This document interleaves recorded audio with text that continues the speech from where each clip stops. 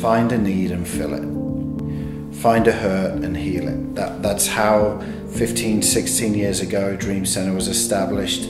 And back then we didn't know what we were doing. We just knew we were seeing needs within the community and we wanted to meet them. So that first year we pulled together 300 backpacks loaded with school supplies, and they were gone within 20 minutes.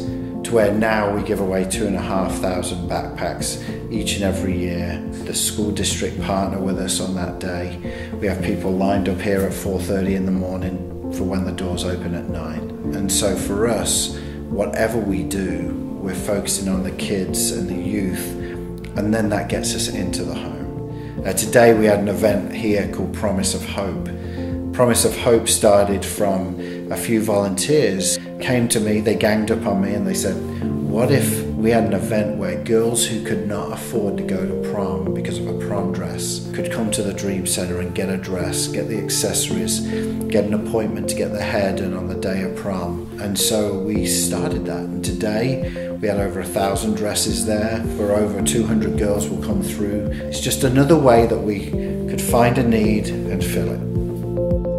We have a homeless shelter here for women and children. It's the only emergency shelter here in Peoria.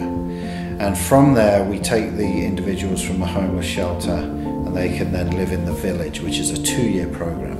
Our success rate is if we can get people living in the village, then 89% will never go back to homelessness again.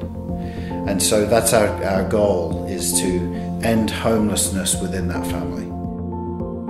We've been blessed with this amazing building, but we've never gone to the bank once. And it's been purely from people seeing what we're doing and saying we want to be a part of that.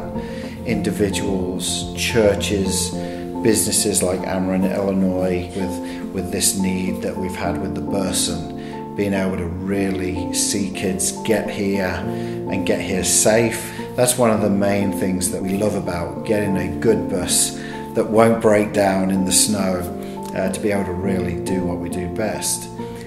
So we're deeply thankful for that.